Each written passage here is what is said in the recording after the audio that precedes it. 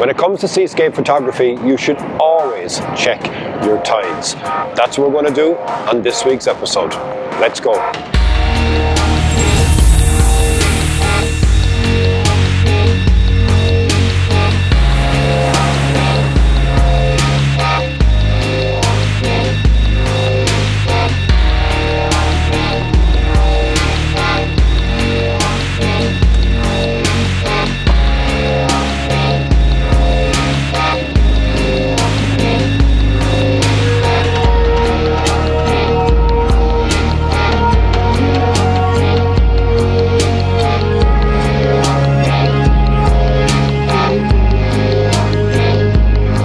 Welcome back to the channel, welcome back to the vlog. My name is Darren, I'm an outdoor photographer and based here in beautiful Ireland. And welcome to Rocky Bay.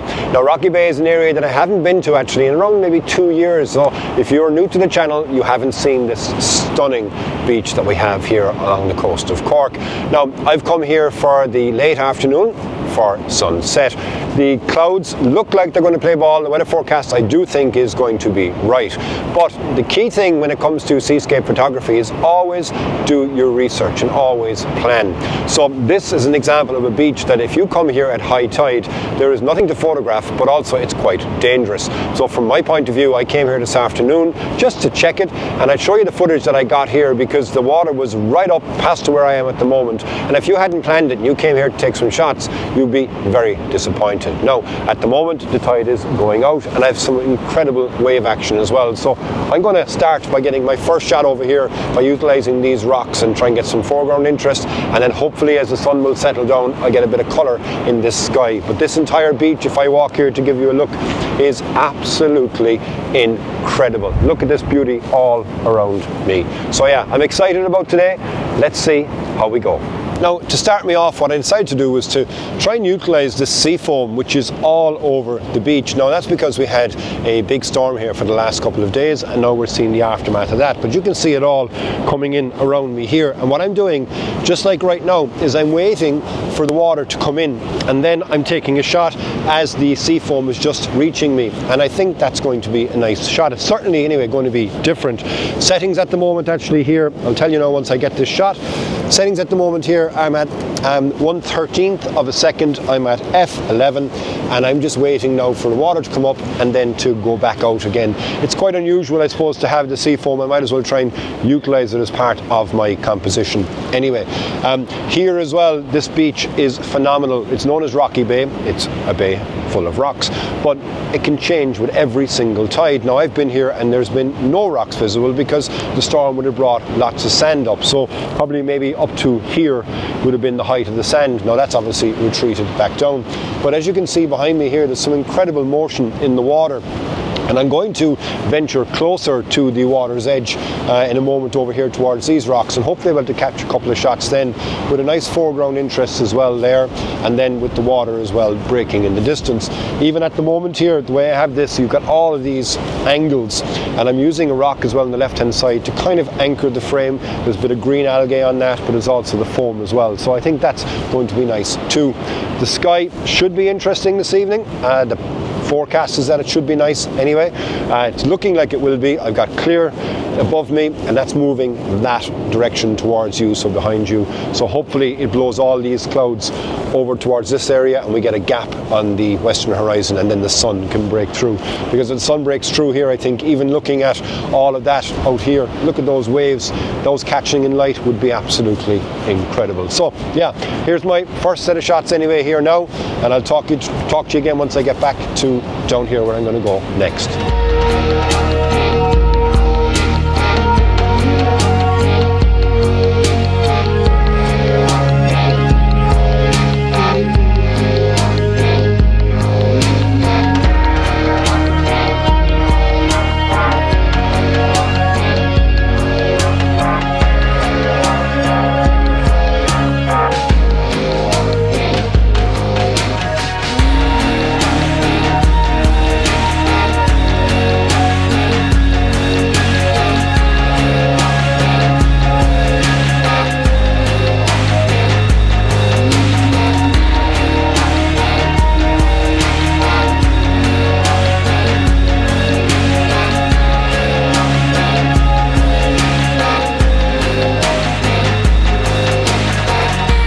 over slightly here, and I'm using more of those rocks that would have been in the frame earlier on, but now I'm putting them more prominent as the foreground interest.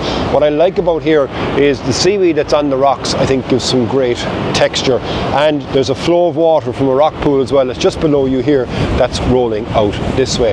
Now with the sea foam as well, it is a very interesting subject, let's just say, to have within the image, because that's not necessarily always here. So I'm trying to utilize that and then waiting for a wave just like this one now to come in, and when that comes in then it will move that around as well and give me a slight difference in regards to the image. The sky is looking promising. If I come this way here, you should see behind me that the sky is looking nice and promising, so fingers crossed it does work out. Here is the next shots anyway now at the moment here. Settings are 1/10 of a second, f13, I have no filters on, and I'm at ISO 50. Now I will be putting on filters, and it's a nice big wave here now, so I will be putting on filters to be able to catch some differences in the shots. But even on that one here now, taking a number of different photographs as the water is coming in, I know it's going to give me some different shots. Right now it's full of that sea foam, and now it's going to start retreating back out again, and then I start getting some nice streaks and movement within those as well. So yeah, definitely something of interest here. I think I get some nice shots, taking multitude of shots anyway here. I'll give you a look at the ones that I like, and then we'll move on from there next.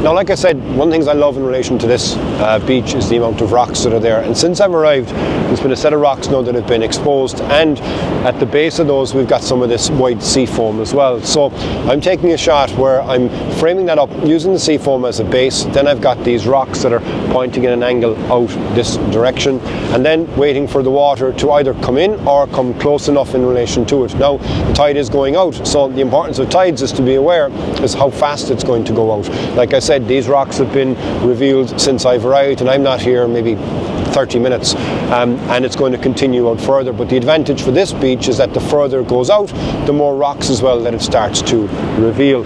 This shot I think I like, and also I got another shot too of the sea foam predominantly taking up the frame with another rock as well within that. So I'll give you a look at both of these shots now, and I'm going to head over this direction here. There's a lot of sea foam that I'm going to be walking through, and hopefully I can get over and find a couple of nice foregrounds as well before this light will kick off. Give you a look at those, check back in a moment.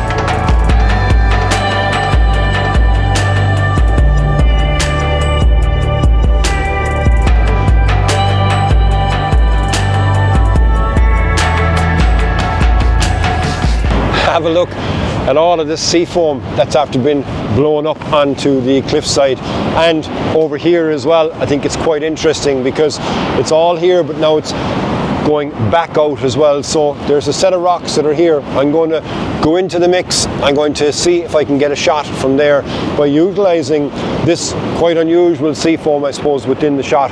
I don't know, it may work, it may not work. It's always good to experiment anyway, but I think I will get some nice light now because I can start to see light hitting a ship that's over here on the horizon. I don't know if you can pick it up on this camera, but there's a ship on the horizon here that's lighting up as well. So yeah, looking good.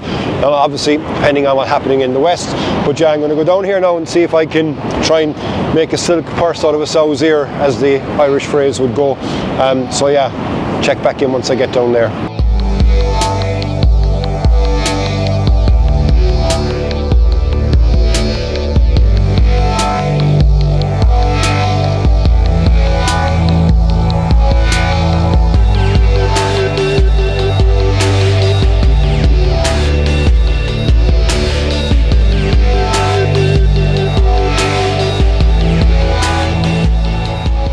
Oh, that wind is blowing ridiculous amounts of sea foam in towards me here.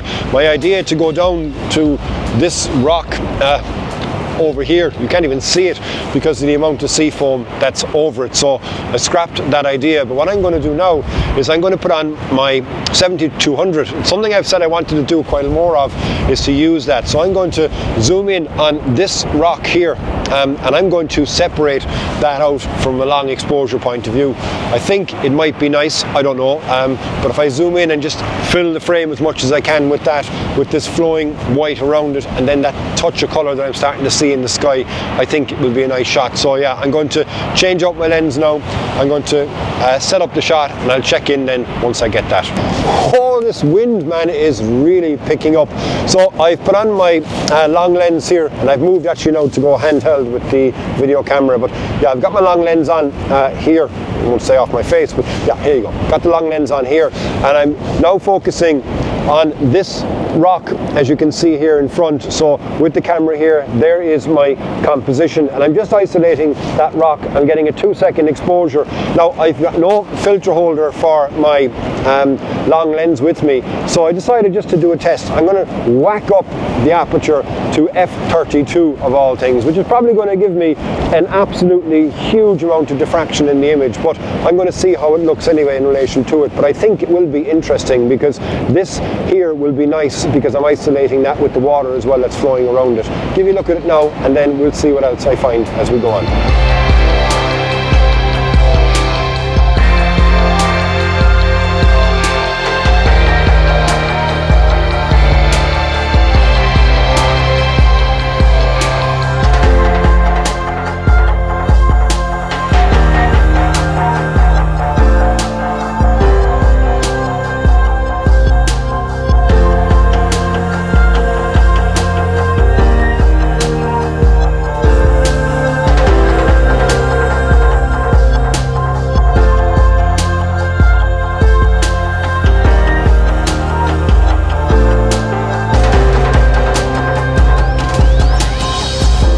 On the far side of the beach, and I'm up on a rock here because the waves that are coming in are pretty much going to cover me, like we see right now here.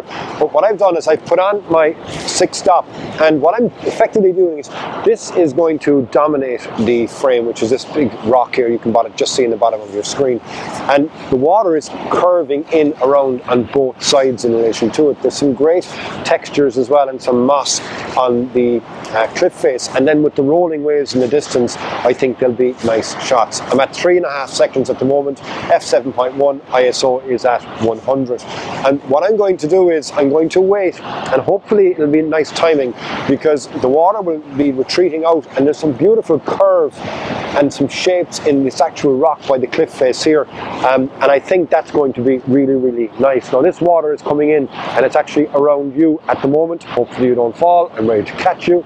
No, it hasn't fallen, okay, but now I'm going to catch that as it goes back out then as well. So yeah, I think overall here, this is going to be really nice. Totally unusual with all this sea foam that's dancing around me, but nonetheless, I'm happy with the shots that I'm getting so far, and we're not even in any nice light yet. So yeah, here's this.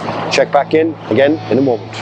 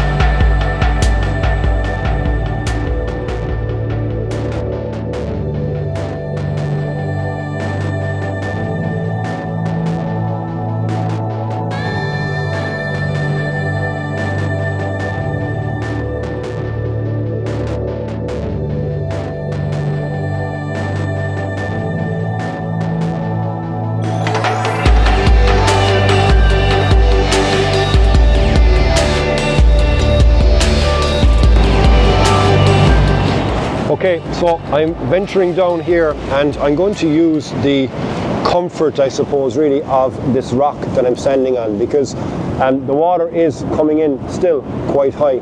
Sorry for the view of my backside, but I just want to get the shot set up.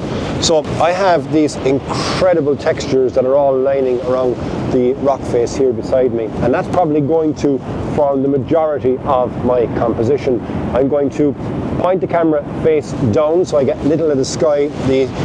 Don't know if I'm going to get any sunset. I might still, I don't know. It's still bright enough out to see here, but I'm waiting for a wave just like this one here now to come in, and hopefully I'm high enough.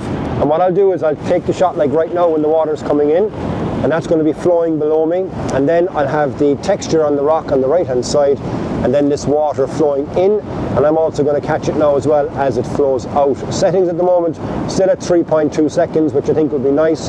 Give me that nice movement within the water. But yeah, this is this one anyway here with all of this texture. Now what I am going to do is I'm going to wait and see, do I get any light towards the end of the day to reward me. But I still like this shot anyway here. I'm going to check it now for sharpness and exposure time and everything else as well. And once I get that right, as Gavin would say, if it's any good, here's the shot.